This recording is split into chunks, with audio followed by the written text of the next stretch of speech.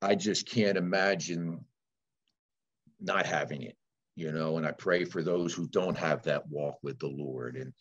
And I've been blessed my whole life. And I proudly say I've been surrounded by greatness and great role models my whole life, and men and women of faith. And it started with my mom and dad.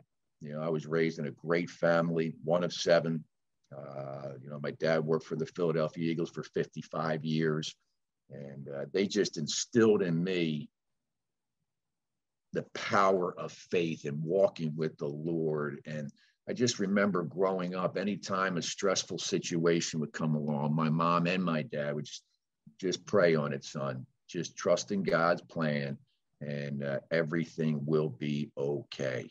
And so it's been that way for me for